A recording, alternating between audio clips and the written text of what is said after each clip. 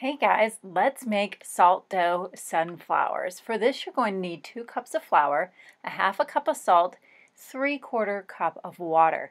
Add them all together in a bowl and then just go ahead and dive right in. It's actually going to feel like you've used too much water until everything starts to combine, and then it's going to feel like really great dough. You're going to be amazed how fun this is to work with.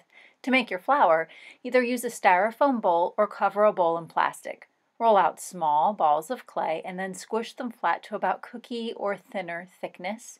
Make sure to overlap them as you place them inside your bowl. The reason we're using styrofoam or plastic covered bowl is so they're easy to remove.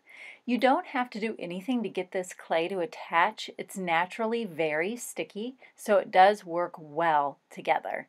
The only problem is you will have to let this dry completely before popping it out of the bowl. If you don't, it can start to fall apart. Also, beware, it is dough, so there is a little bit of a rise to it. So your flour might end up being just a little bit bigger than you'd imagined. That big piece in the middle is going to connect all the smaller pieces. Maybe use the end of a pencil or a skewer stick to add the seeds to your sunflower. I put my sunflower in front of a fan so that it could dry completely. To paint your flower, first, go ahead and take it either out of your bowl or whatever surface you had it in. I'm using acrylic paint, but tempera paint would work, even a watercolor. I like to use acrylic paint because the coverage that it has completely on the flowers. So here I am just painting this whole ding-dong flower, trying to make it look as fabulous as I can. I did want to share that any other kind of flower or shape that you make, as long as you put it inside of a smaller surface, like a bowl, it will take to that shape, which is great. But make sure you always put it inside the bowl and don't try to put it on the outside. The reason being is that as clay dries, it does start to shrink. Once you're finished painting with your acrylic paint, you can give your clay project a little bit of a coat of either Mod Podge or a varnish.